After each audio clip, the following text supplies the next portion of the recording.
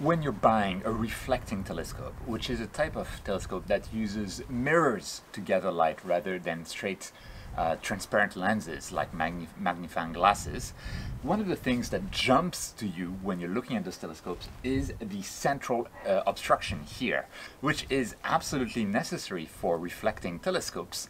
But sometimes we wonder, what is the impact of that central obstruction?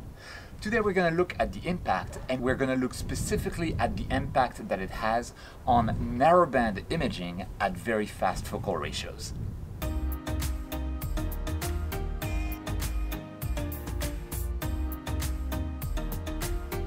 Hey guys, Quiff the Lazy Geek here, and welcome back to the channel. So today we're going to talk about the effect of that central obstruction that I have on my Schmidt-Cassegrain reflecting telescope here, our reflector. And the first question is, why do we have that central obstruction? Well, it's very simple. We have a mirror at the very back of the telescope. The mirror gathers light and focuses it at a point at the front of the telescope, and something needs to be there to capture that focused light. That something can be a camera, like I have here, with a set of lenses that correct for some aberrations that the mirror introduces, or we could have another mirror that would send the light to the side, which is what you often see with like Newtonian telescopes, or a mirror that sends the light back to the bottom of the telescope, where we can have opened up a hole at the back of the telescope where we can put our eyepiece or our camera. So it's a very simple, why do we have that central obstruction? Now, the impact of the central obstruction itself on the light is also, when we're talking about broadband, it's fairly intuitive. And if we're talking about broadband imaging, which is imaging all wavelengths of light that the sensor sees at the same time, we're basically having light rays that enter the scope that has parallel light rays, because they're coming effectively from infinity.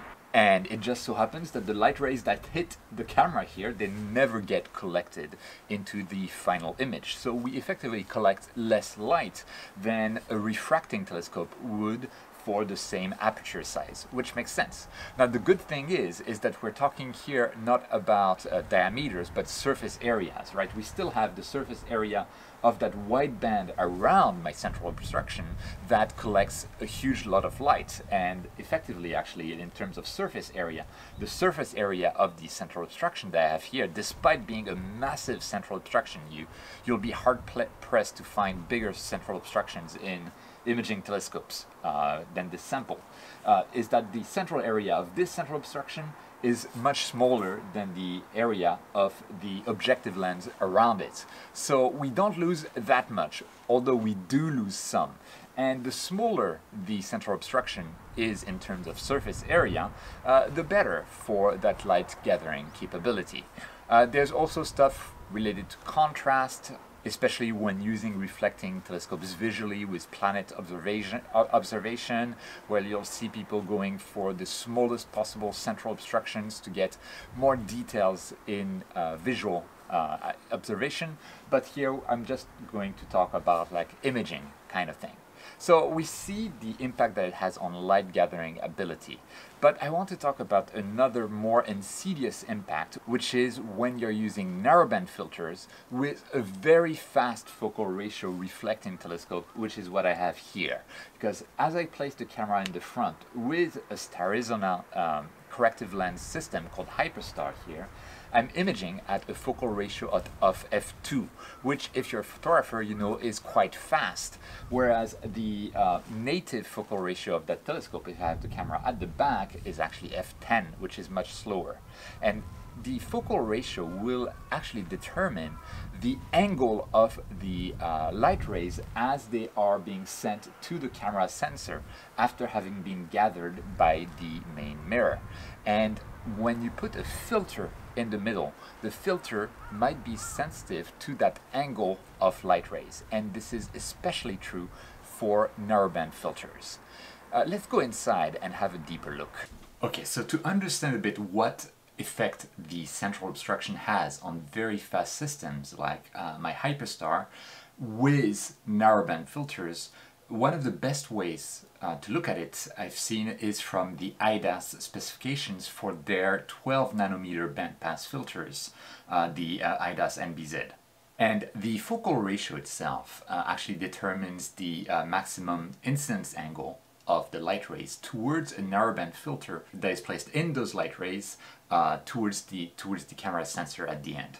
And the maximum angle of incidence is very important for narrowband filters because with the way that they're built, when they get light at an incident angle, they get a bandpass shift towards the blue, so blue shift. And IDAS published very complete diagrams here of how this affects both their oxygen 3 band passes and H-alpha band passes. With in oxygen 3 we have two oxygen 3 band passes that we want to capture, those two blue lines, and in H-alpha we have a single one that we want to capture. And what we notice here is that we shift more and more towards the left with the when the focal ratio decreases, so when the telescope becomes faster and faster. But what's very interesting in here is that we have distinct transmission curves, or transmittance curves, for an f2 cone, which would be a lens like we see on the left, and a RASA 8 cone, which is also f2. And we can see the RASA 8 here, the purple line, compared to the f2, the blue line, is a bit worse in oxygen 3, and quite much worse, like by maybe 10% transmittance worse in H-alpha. And why is that? Because RASA is f2, so why is RASA 8 different than f2? This is because those charts, they show the total transmittance across your objective lens, including the light rays with the steepest angles and the light rays with the angles at 90 degrees of the filter. And when you have a central obstruction, you lose those light rays that the filter can profit from the most, because the central obstruction, it blocks the light that would have been perpendicular to the filter. And that's why central obstructions can be very painful to deal with fast systems. And we can see here the impact that it has. And on the left hand side you can see those dark regions are effectively the shadows from the central obstruction, and how the filter basically cannot profit from those light rays with low incident angles. Another way to look at it is if I have on the left hand side my lens, let's just say it's a lens, right, and we have parallel light rays that enter the lens and then they get focused onto a single point on the sensor focal plane here, and we have a filter in front. That filter will still have like perpendicular light rays at the center, more or less, but the more we reach to the outer edge, the more we have those high incidence angles, which are generating this blue shift for narrowband filters in particular. What happens if in the middle of my lens I put a massive central obstruction like I have on my C6 Hyperstar? Well, this happens, right? The parallel light rays here in the middle are blocked off by that central obstruction, so we're left only with light that already has a significant incidence angle with regards to the filter. So the overall transmittance of the filter, if it's a narrowband filter, is quite bad. And the narrower the bandpass, the worse it is. And there are several strategies to deal with that. Now, the reason that I'm making this video in the first place is because I recently tested multiple narrowband filters on my Hyperstar setup, and the filter that had the most promise to me was the Altair dual band filter, which had very narrow band passes of 7 nanometers, which normally would be quite bad in terms of bandpass shift. But based on the product description on their website, I thought that they would be this filter would be absolutely great for my Hyperstar system. So I bought it, even though I already had an Optolong L-eXtreme, which has the same narrow band passes. So I was effectively buying a duplicate of what I already had based on the product specification, because the product specification said that, you know, and this is the page as of November 17th from Bing Cache, that we had the like flat top spectral shift compensation, which is a valid strategy to deal with blue shift, which allows use with modern fast optical systems such as f2. And we also had a sentence here that with spectral shift compensation, the Altair line filters can be used with fast optical systems such as the Celestron RASA/Hyperstar.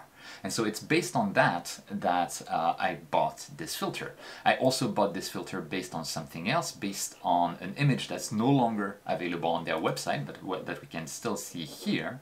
Or actually, I have it here, where these are transmittance diagrams. They showed a shockingly low amount of blue shift on both oxygen 3 and H-alpha line, like stayed above 85%, and including at f2. Now, I assumed that with my central obstruction I would get worse results, but I expected the filter to do better than my Optolong L-eXtreme, which is not marketed for fast systems. And in the end, the reverse was true, and I believe it's because I have a good sample of the Optolong L-eXtreme, because the Optolong L-eXtreme, there's a lot of equipment lottery that goes with this filter. I'll have an upcoming video about that. So it's not a perfect filter either, and if you buy it for a fast system, like a Hyperstar system, be aware that you may be victim of the equipment lottery, but that's a topic for another video. Now, sometimes between the 17th of November and the 25th of November, and possibly after I posted my video with the test of the Altair dual band filter, the Altair website was updated to provide an excellent explanation all of the impact of the blue shift as well as central obstruction. So they dropped from the website all mentions of flat top spectral shift compensation or of Hyperstar and RASA kind of compatibility. They can be used and they can give good results, because the results that I got in my comparison video were not bad by any means. They just didn't match my L-eXtreme or IDAS NBZ in the H-alpha bandpass, which is the only one that I had explicitly tested in that video. And we now have here a great explanation as to how great it will work on lens-based optical systems as fast as f2, because then you can take advantage of the light rays that stay perpendicular to the filter, so they're let through without issue. And they also link to a new, as far as I can tell, new article about the effects of telescope focal ratio on light pollution filter performance. I'll leave links down below because those articles are extremely well written, and they also contain some of the strategies to deal with that blue shift for each of the filters. And it's a very, very good article. Some of the methods we can have to counter this blue shift is to pre-shift the filter bandpass, so that once it's at f2 it actually gets shifted into the right band, like we see here. It would be to use a wide bandpass, like IDAS 12 nanometer bandpass, or it would be to use a flat top strategy where you have like sharp cutoffs, like almost like a step function, where you will get the full advantage of your bandpass even with some amount of blue shift. So I really liked this article. When I first saw those changes on the website, by the way, I felt like I had been cheated and lied to, because I really bought this filter even though I already had an equivalent filter based on the recommendations here.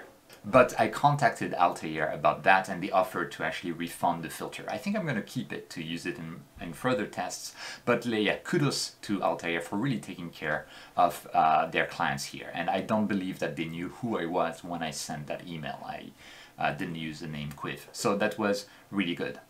And quickly going back to the blue shift, the nature of that effect will be to affect H-alpha much more than oxygen 3. So I also checked the raw data from Altair dual band filter in oxygen 3, and it did quite well. It didn't do as well as my L-eXtreme. Again, I don't know why. I probably have a really good sample of the L-eXtreme, but it did like on par with my IDAS NBZ at the oxygen 3 bandpass. But that's basically all that I wanted to cover in this video. So for narrowband filters, we already knew that fast focal ratios, they're not good because they effectively close off the aperture of your telescope to the signal that you want while leaving it open for light pollution. But when you add that up with a central obstruction that suppresses the best light rays and the best incidence angle for your narrowband filters, you really get a double whammy.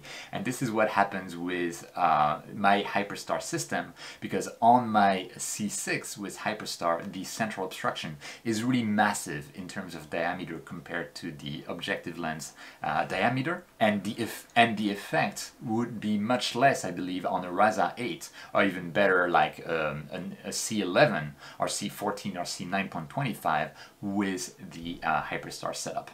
I hope that this was instructive today, that you learned something with that central obstruction, not only closing off some of the light, but closing off the best light. Because yes, there are ranks to light when you're using narrowband filters. I will also add, I tested my Antlia 5nm filter on my Hyperstar setup. The 5nm Antlia filter, just as expected, did much worse than either my L-eXtreme or my Altair dual band filter. So there you have it. Narrower band passes are usually not better unless they're pre-shifted at very high focal ratios.